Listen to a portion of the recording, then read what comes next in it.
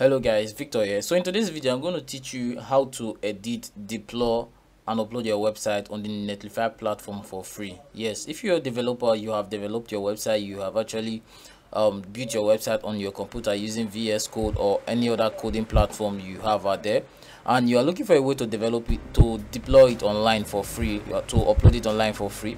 The Netlify platform is a very good one for you. So in this video I'm going to teach you how you could get started, how you can upload your website without paying any single thing, without making any payment. So to get started, just come to Netlify platform. You can access it via netlify.com. So once you get to netlify.com, you can easily access it. So as you can see, this is the Netlify platform. So Netlify is literally not a free platform, but you can actually make use of it to do what you want to do. So to get started, you have to click on sign up. Now once you click on sign up, you can either sign up with GitHub, GitLab, Gitbucket, or with your regular email. So if you have a GitHub account, you can sign up with GitHub. For those of you who don't know what this platform are, they are actually developers platform where you can deploy your codes for free, or you can make them private or public, or you can get code from there. But literally this platform are for developers, so you can use any of them to sign up on the GitHub platform. But if you don't want to use on the Netlify platform, but if you don't want to use any of this, it's actually fine. You can sign up with your regular email. So you just click on sign up with your email, and then you enter your email address. So if you enter your email address, assuming this is your email address, you enter it on the right here, and then you're going to click on sign up. So once you click on sign up, they're going to send a verification email to your computer, so to your Gmail. So let me see if I have that. Okay, I do have that. So as you can see, they sent me a verification email when I registered. So you have to click on verify, and then you'll be taken to your account. It is very basic and very easy. Everyone can do this. So the next part is logging in. So on Netlify, to log in, you just come downward and then click on login. So I'm not going to save this, so just click on login. So now you're going to enter your the email address which you use in registering the account, and then the password. Then once you do that, you'll be taken to your account. So let's go to the account. So now this is my account. So I signed up. Now for this account, I actually use GitHub to sign up, so I really did not use my email. Or true for that, this is my main account. For the tutorial which I was doing before, I actually used the email option, but for this one, it's a different account I did with GitHub. I signed up with GitHub. So to sign up with GitHub, you just go to GitHub, the GitHub platform, and then you just create an account the same way. Go to github.com, and then you create an account, and then you'll be given an account. You can use it to then sign up on the Netlify platform. Now if you get to the Netlify platform, on the left side you have your team overview. This is where you can overview most of the things on the platform. So on the first part, you can see if it's just a starter plan you're using, which is the free plan. So yes, it's the free plan, so this is just me. Now if you have a website already on GitHub, on GitLab, and any of those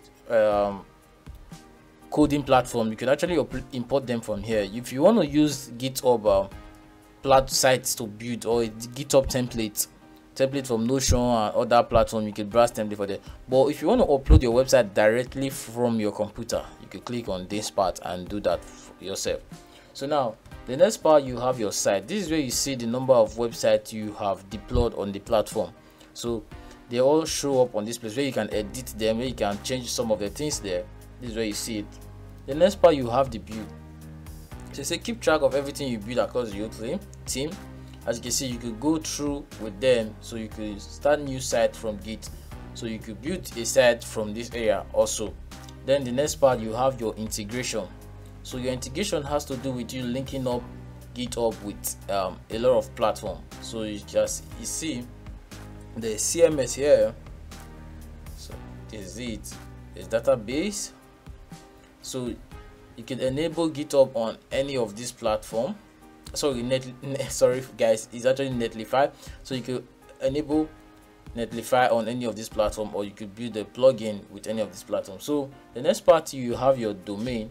So on domain, you have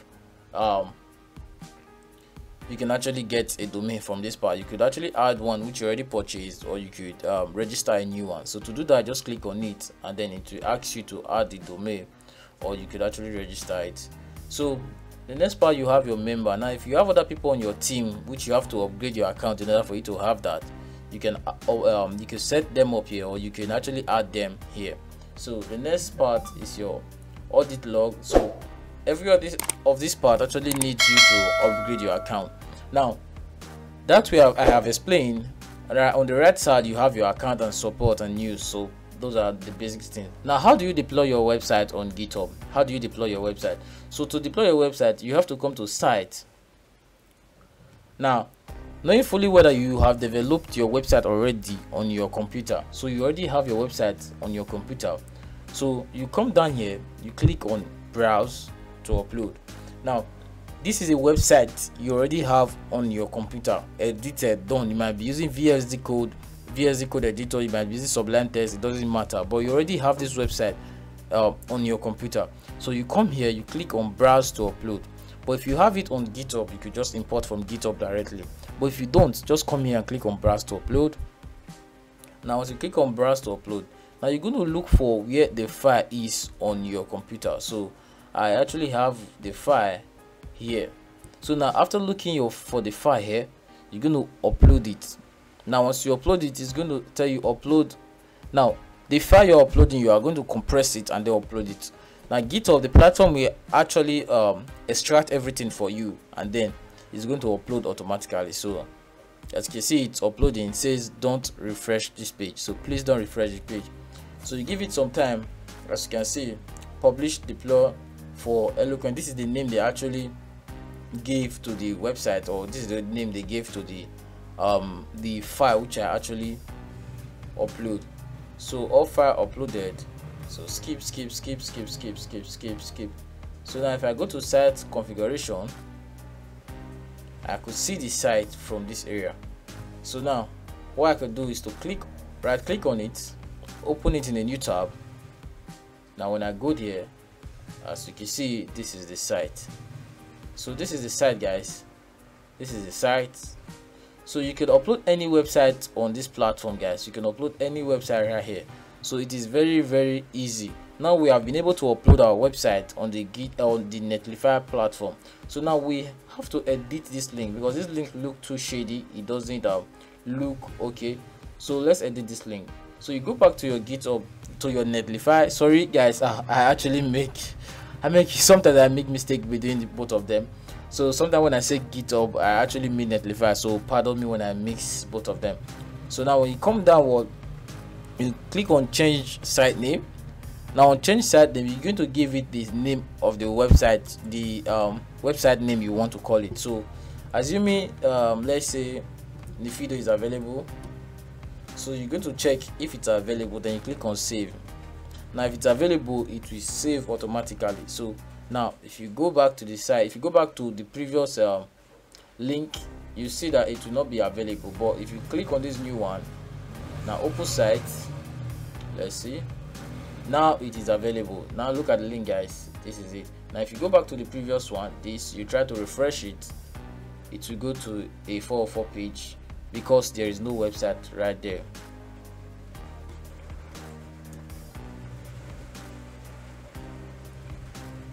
So I think I'm having bad network connection, bad internet connection, but it's not a big deal, guys. So if you actually load, it will go back to a 404 page. So I don't want to keep wasting your time while we wait for it to load. So I'm just going to continue with the tutorial.